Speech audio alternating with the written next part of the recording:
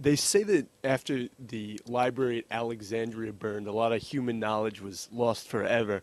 If Google is trying to organize all of the world's information, as you say, how resilient would that information be? Is it possible that all that human knowledge could be invincible forever for all the future if they succeed? Uh, the answer to it's a great question. One of the Google co-founders, Larry Page, has a passion.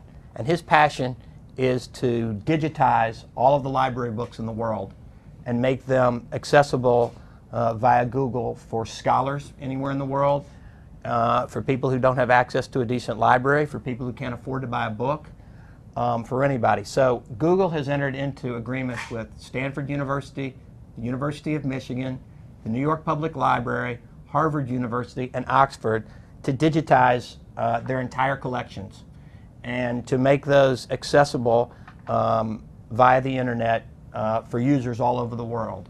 And Google is saving anything and everything that it can.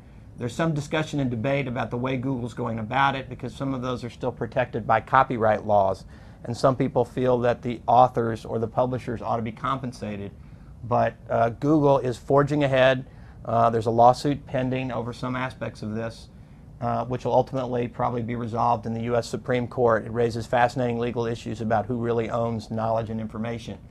But the answer to your question is that the Google guys, and Larry Page particularly, has a passion for saving all of the world's knowledge, every PhD thesis, every paper, everything in every one of those libraries, so that anybody anywhere with access to the web and perhaps access to a phone, as they're developing voice technology now for search, will be able to access it.